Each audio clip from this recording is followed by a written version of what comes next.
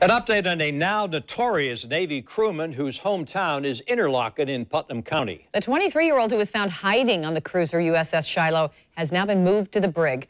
Lindsay Gardner has been following the developments. Lindsay? Tom and Mary, a lot of people across the country are following this story ever since it broke earlier this month when 23-year-old Peter Mims was presumed overboard on June 8th, only to then later turn up in the engineering area of the ship a full week later.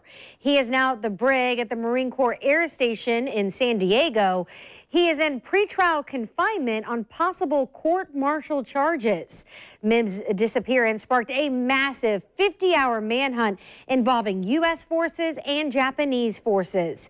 It is still not clear why he went into hiding, but early indications are that Mims had taken steps to avoid being found by other sailors who were actively looking for him. Before being transferred to the brig, the medical staff examined him, and he was also interviewed by investigators. The Navy says the investigation is expected to conclude by late summer.